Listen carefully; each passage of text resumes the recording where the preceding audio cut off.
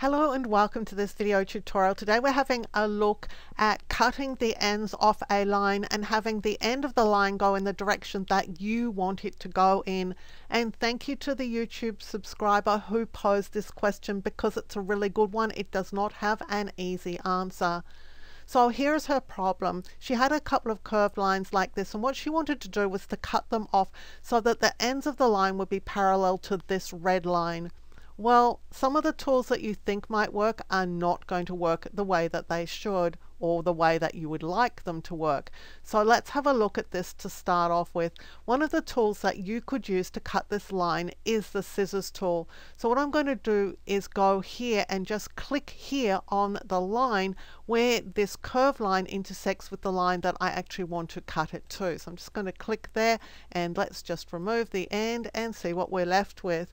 Well, what we're left with is not what we want. You can see that this end is not pointing in the right direction. Now you could make it point in the right direction by just going and grabbing the anchor point here, the handle on this node, and just adjusting it so it's pretty much horizontal, and then the line will be pretty much vertical at the end. But this is not the line that it was a minute ago. It's got this incredible bump in it. So that's not a viable solution. Now the other solution that will work is to convert this line from being a line into a filled shape. So when it's a line, you can see that it's got a stroke here and no fill. So what I'm going to do is I'm going to expand it. So I'll choose Object and then Expand and click OK. Now it's got a fill and no stroke. It's actually a filled shape. As a filled shape, it's much easier to cut the end off it, and there are any number of ways that we can do that. One of the simplest ways, and one that you're probably never going to forget, is this, to use the rectangle tool. And what we're going to do is we're just going to drag a rectangle over the piece that we want to remove. And I'm just going to change its color so it's a little bit more obvious what we're doing here. So I've got a black line here that is now no longer a line, it's a filled shape, and I've got the piece that is covering the bit that I want to remove. So I'm going to select the black shape and the blue shape. So I've got both of those selected, and what I want to do is to subtract this from this. And we can do that with something that's called minus front. So we're subtracting the blue shape area from the black shape. You'll go across here to the Pathfinder, which of course you can get to by choosing Window and then Pathfinder, and you're just going to click here on minus front. And now we get a shape that is exactly what we want at the end.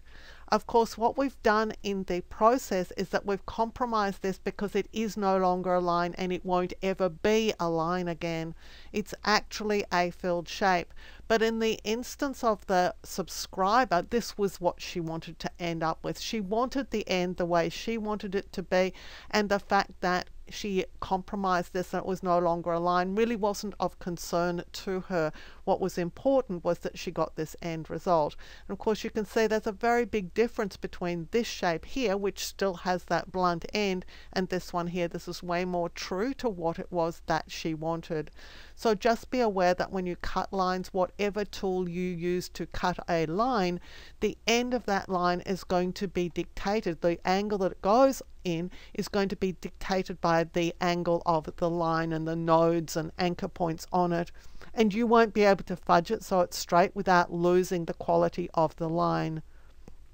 If it's the quality of the end that you want and the fact that it's not a line doesn't worry you, then just expand it. Go and select your line, choose Object and Expand. What that does is it turns your line from being a line into a filled shape. Then you can go and make a shape that you can use to cut the end off. So just drag over it with a shape. I just like to recolor mine just so you can see what's going on. It might be a bit clearer to you as to what's happening. Select the line and select the shape that you want to use to cut it. And then just go to the Pathfinder and select minus front, and you've got the end cut off. Now you could also use the shape builder tool. Let's just get rid of this one. Let's go and expand this one with Object and then Expand. Now I can grab both the line that I wanted to use to cut and also the shape I want to cut it to, and just go to the shape builder tool. In this case, I'm going to hold down the Alt or Option key and just drag through the portion of the line that I don't want. And what we're left with is the bit that I do want. But again, it's not a line per se, it is a filled shape. So I hope this has helped you understand a little bit about what you end up with when you use tools like the scissors tool and the shape builder tool to cut through lines. It may not be the end result that you want. You may be better served to expand your shape and then cut the piece off that you don't want. Now, before we finish up this video, I have more Illustrator training at Skillshare.com. When you sign up for Skillshare, you get access to thousands of classes there, including over 250 of mine. In the description below is a Skillshare coupon for you, which is at least as good as the current Skillshare offer. Typically, mine will be better.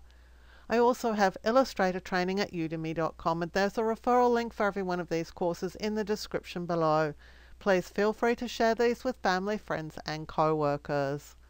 I hope you've enjoyed this video. I hope you've learned things about Illustrator of which you were previously unaware. If you did enjoy the video, please give it a thumbs up, hit the subscribe button and the notification bell, and you'll be alerted when new videos are released.